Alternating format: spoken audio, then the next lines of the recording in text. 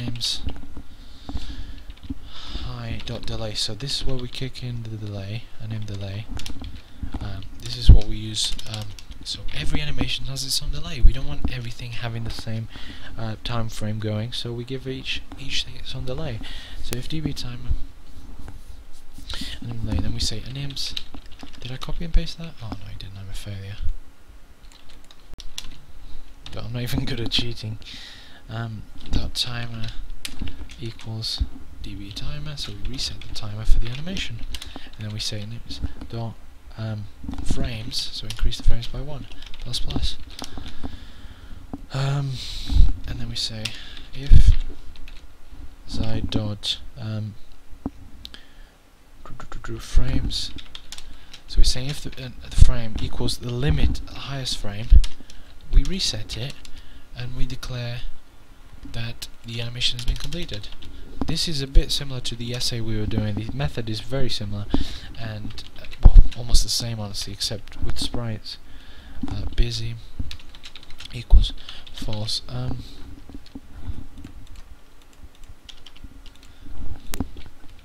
then what we wanted to say here is this is something you don't have to do, but I recommend that you do it. Basically below this you've got that there, and then sorry, oops. So we've got that close 1, close 2. Just making sure I write this in the right place. If nims dot type of equals sprite. Now the reason why I've got this is because at first I had both sprites and images, but I prefer to have this here because that way we're not putting a sprite, an image, in a sprite, because there's no other check before that. So make sure you have that. So if it's a sprite, then we db paste the image. Now the only reason I call it sprite is because they have different ways of being delivered. So then we start off by animation.setImage, so that's the image we selected. Actually, sorry, plus dot set anim frames. Is it anim frames? Sorry, frames. Then we send in anims. Yeah, this is where that comes in. This is something very cool. Anims I dot. I'll explain to you in a second what happens if we didn't have that. Minus mapx if we didn't have this, right? I tried to explain it earlier, but I didn't do it very well, I don't think. So then we got anims I. Having a look here. And then anims I dot y. Okay, anims I dot y. So my comment on the on my actual code was keeps the animation beautifully still. But what happens here is if the animation was triggered from a sprite, e.g. a Goomba. Now a Goomba was a big bastard when I was doing it because what we do here, right?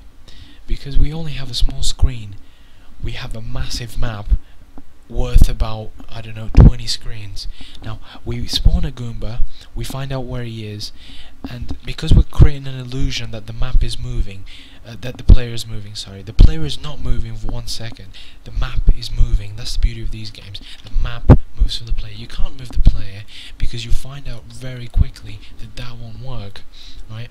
You can do it, but it's a lot of trouble, and it's not, no one does it. You go and check out games such as Mega Man, Mario and all that, the map, everything else moves around the player. That's how these things work. So you constantly have to decrement from the map, and by doing this here, I spawn the Goomba at the end of the map, and until I get to him, right?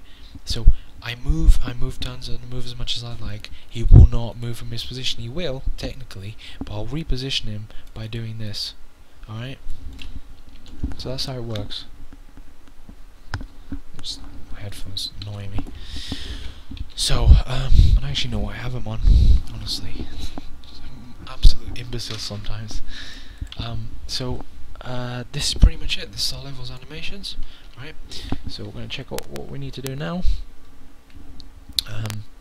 I'm probably eating through my hard drive with terabytes, well not terabytes, gigabytes of just memory for every second I speak to you guys.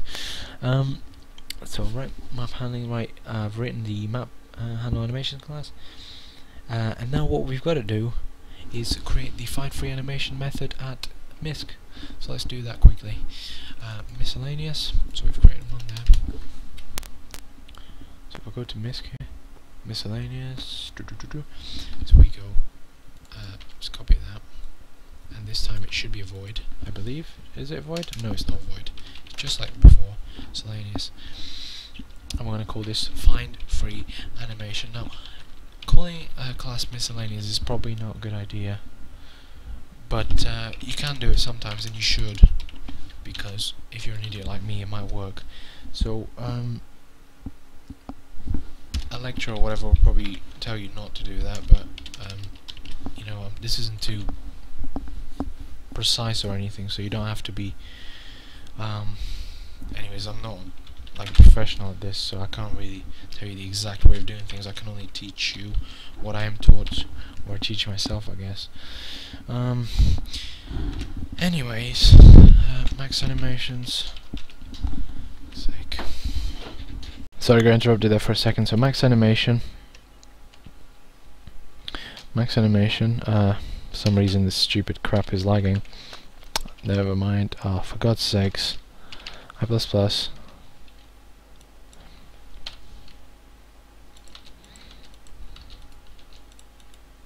Just making sure this is okay. Alright, so we should be back in business, hopefully. So we do that, max animations, I++, and then what we do is we do if anims I dot busy, so we're saying if the animation, oops, that should have turned up, dot busy, that's a problem. Never mind that, just leave it, we'll find the error in a second. I is less than I++. So what we do is we say if it's busy equals false. So if it's not busy equals false. Now you don't have to always do this. There's other ways of doing checking bool statements. So instead of if I did equals false, if I did an exclamation mark there, it would have done the same job. So this, like that, is the same as equals false. Alright, so I do that just because it's simpler in most of the cases. So if, just like the one before, this is very similar to it. It goes through it and it finds out if it's busy or not, and it sends it up, sends it back to. Otherwise, it returns a 0. Now, if it returns a 0, then it's going to overwrite one of the current animations in use. So the initial of the array. So it very rarely will do that. Yeah, I know what the mistake was. It's an S there, max animations.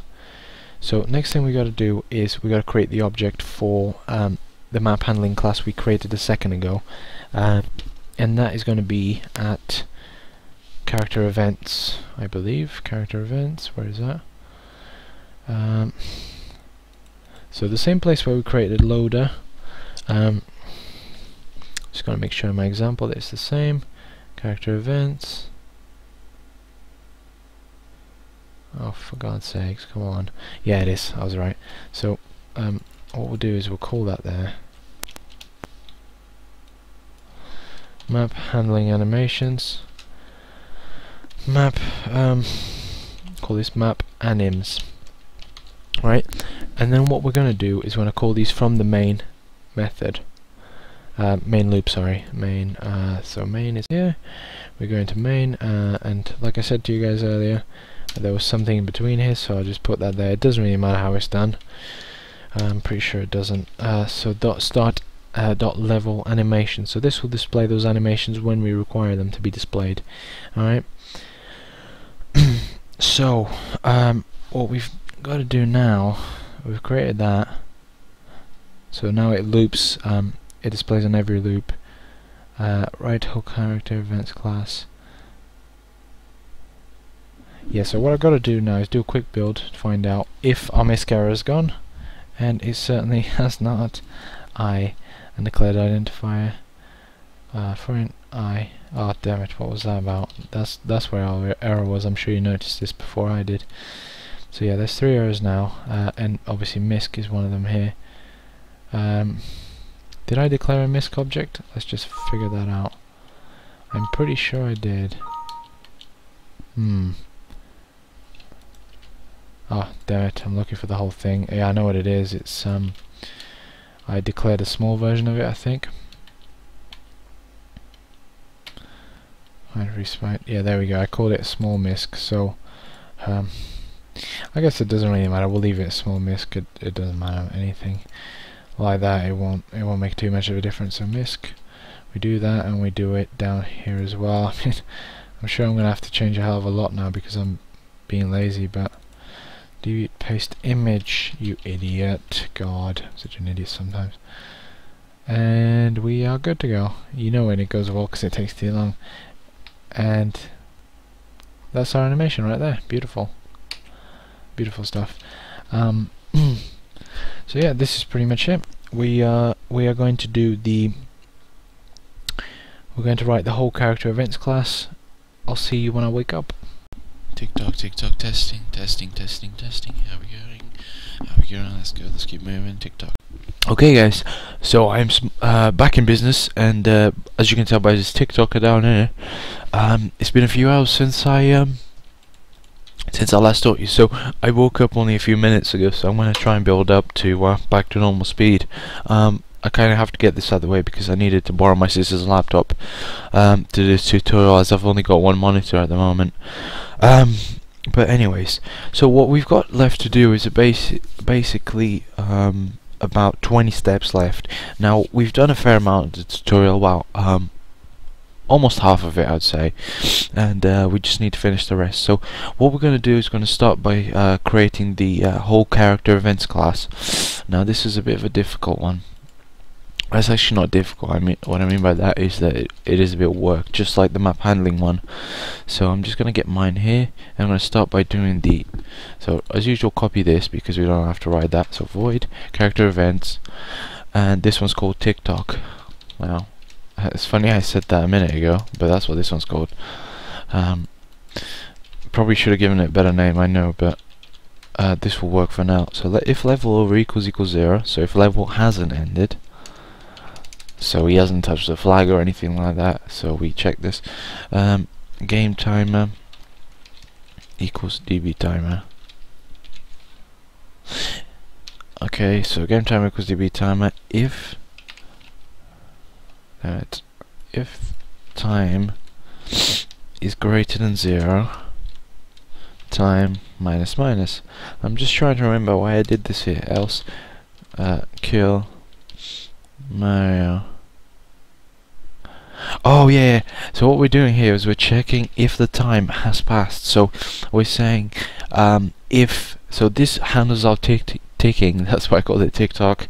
It handles the time going down. So obviously we start at 400, I think, and what this does is it says, oh, as time reached 0 if it has killed Mario, because you know time's up, so we kill him. And then what we're saying here as well, if time equals 200, which is half of the total time, db play sound s warning, s time warning. Now s time warning is that sound you hear. It's like do do do do do do. That's probably nowhere near it, but it's something like that. I'm sure you guys know what I'm talking about. db play. There's a little typo there. Make sure that's okay. That seems fine. And then our next one is going to be, so as usual, just copy this. Our next method is end level. Now as obvious as it sounds, this is to end our level. End level. What we're saying here is saying if level over is not equal to 0. So if it's anything other than 0, we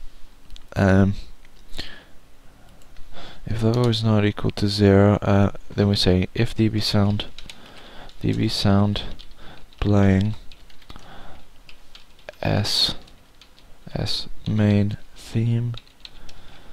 So if Mario's reached the end, so if he's at the if he's just touched the flag, level over has become 1. Therefore, we stop this sound, the main theme. We want to hear the final sound of the game. So we go db stop sound s main theme. Gotta warm my hands up. Yeah, so we stop the sound because we don't want to hear this anymore. What we want to then say is if level, I'm just going to copy that again because that's useful. If level over equals 1,